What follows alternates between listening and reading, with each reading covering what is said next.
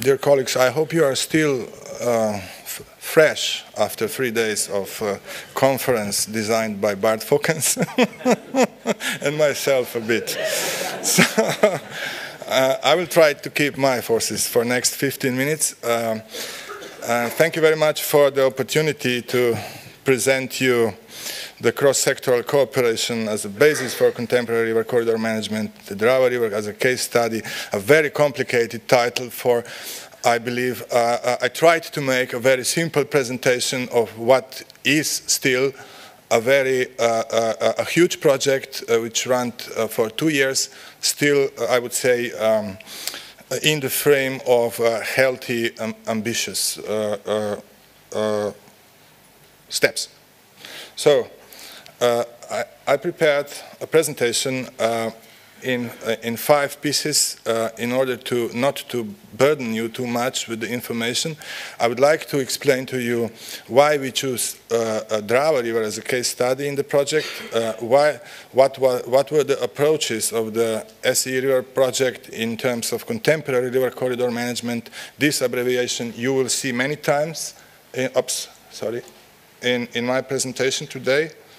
This one, contemporary river corridor management, how we approached to the solutions on 5 pilot areas and on the Drava River International Run, what were the applications and the outcomes of the project, and what in fact, after all efforts, time and money spent, is the contribution to the Drava River management of this contemporary river corridor management, which we consider as a new initiative in integrated river-based management.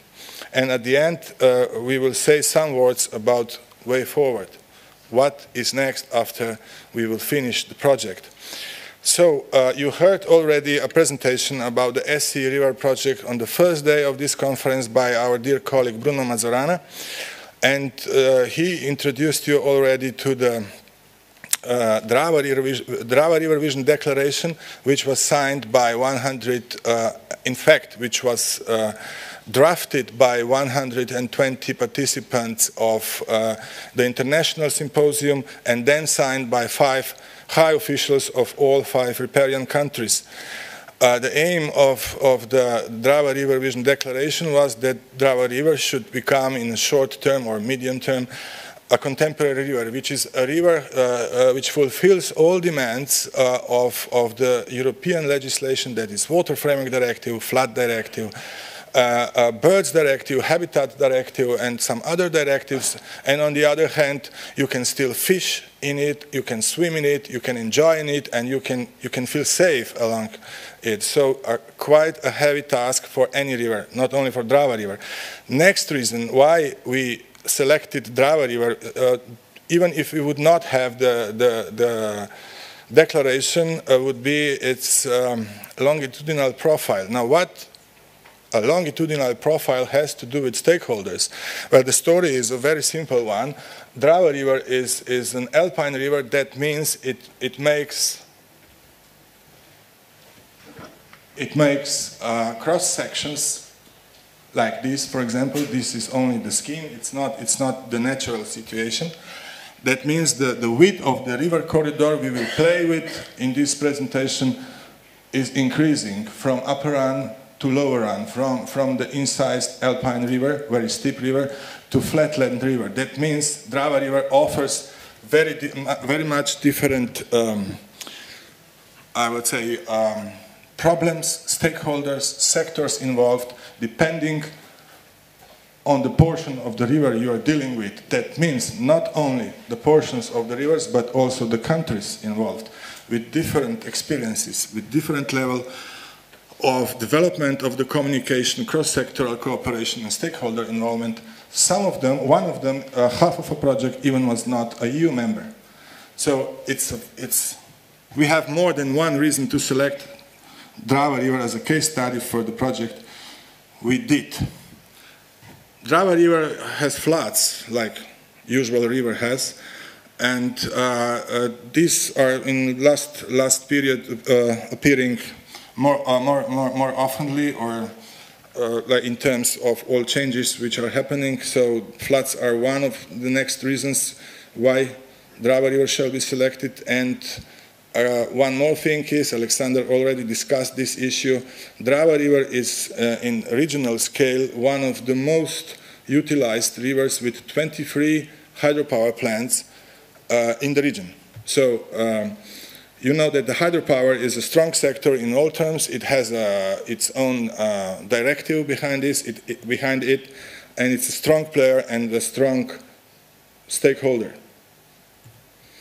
Now, okay, we have a declaration on board. We have the Case River on board, but what in fact is needed? When we applied the project, when we were in fact drafting the idea for application of the project, we knew already, and we confirmed this later with the Grammy of the project, that we are facing some problems which obviously call for a contemporary river corridor management approach, which in fact is approached based on a combined top-down and bottom-up method, cross-sectoral communication and stakeholder involvement from the very beginning of the project process or initiative, as we were discussing also last year in the conference here.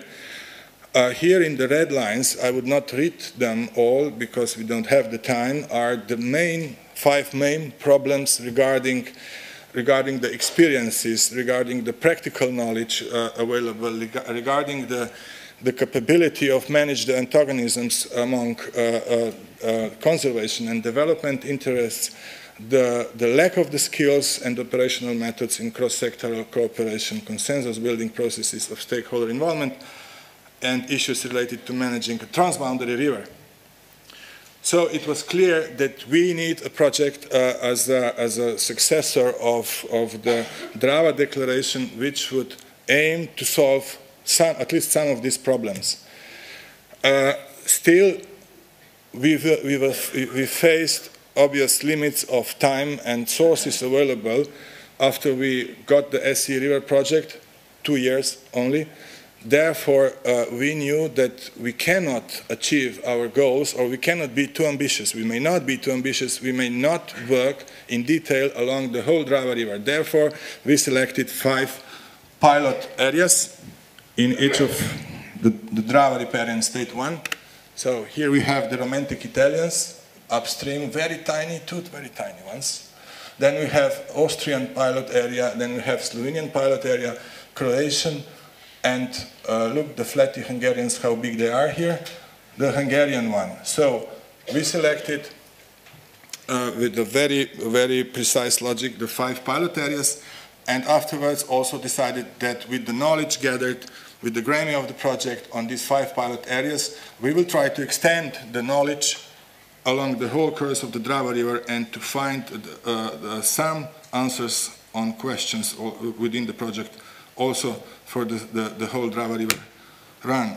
Regarding the selection of the 5 Drava River pilot areas, let me just tell you that from the very beginning of the project, from the application on, we communicated with the partners that they shall select pilot areas on the locations where several sectors are involved, or several sectors have interests on water use or on let's say, introduction into the river corridor. So these are the sectors. You have here the Italian, Austrian, Slovenian, Croatian, and Hungarian section. You can see that diversity of sectors is quite high.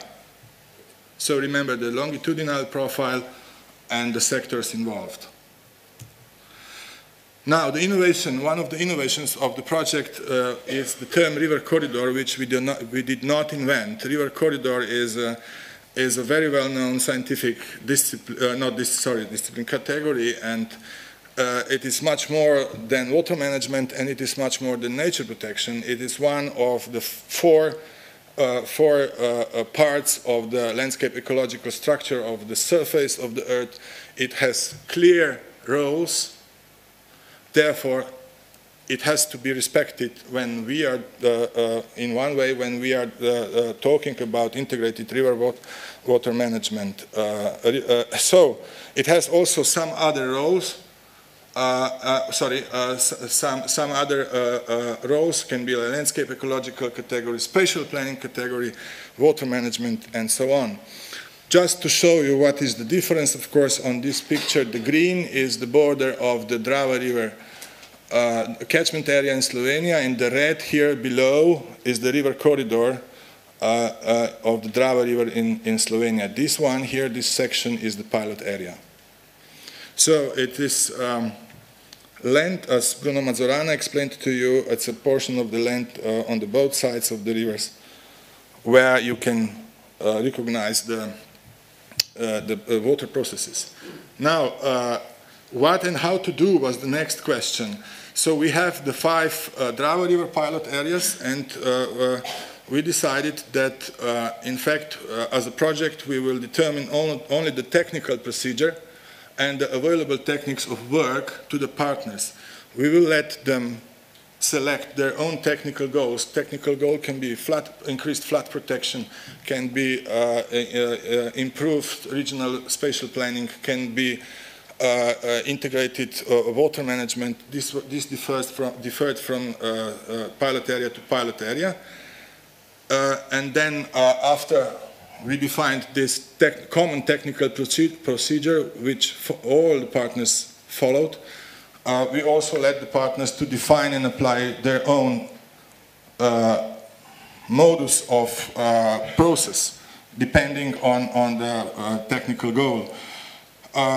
And that they articulate also the stakeholder agreement at the end of the job. So basically, we all had to define the pilot areas to make analysis on environmental, social, and economic views of the river corridors, to make competitive analysis towards the Drava River Vision goals, to make analysis of sectoral administrative procedures, to define the pilot area relevant sectors. In one word, to recognize the characteristics of the river corridors on 5 pilot areas.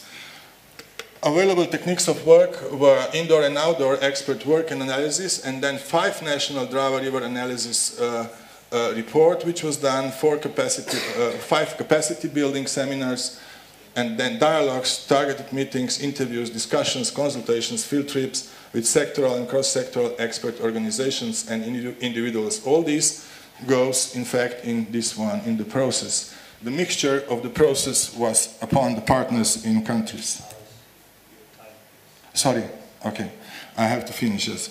So just to show you the color, I mean, this was the approach in Slovenia from the very basic analysis of the river corridor to the end of the process, where we, in fact, agreed about the development concept of the river corridor, which is a background for the spatial planning and regional development concept. This was the process, this is the scheme of the process. Again, as a case study, how we did it. You can see, I will not explain it to you, it's too long. It's a complex work with stakeholders and sectors. And then we applied this on the 5 pilot areas. You have been informed about in the sections until now. So similar approaches, but different goals and techniques applied.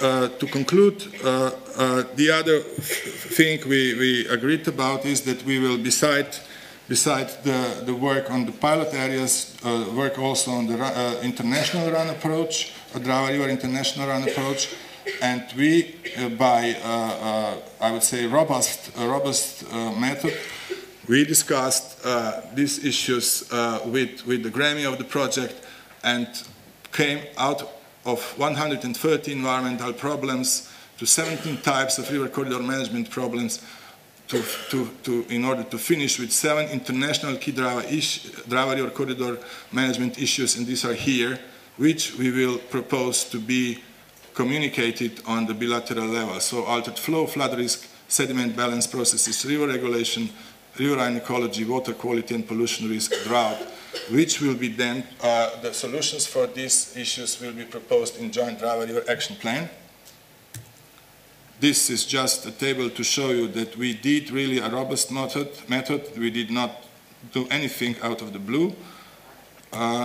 And to conclude, what is then the contribution of the SE River approach to the management of the Drava River? We have reached consensus on future management of the 5 pilot river areas.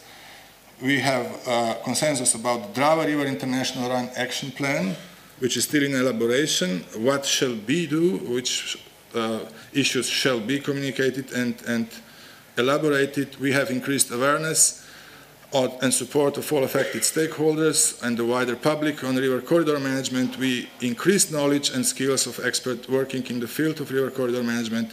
We increased trust and knowledge. We spoke about trust many times in this conference. And knowledge of stakeholders, and we agreed about future cooperation by a list of over 30 follow-up projects regarding the Drava River issues. The last one, so what shall be the way forward? In the upper part of the slide, you see again what we agreed on the pilot areas and on the international Drava River scale. Below is the more important message from the SE River project. So, international commissions should enable a joint platform to support further development of the contemporary river corridor management.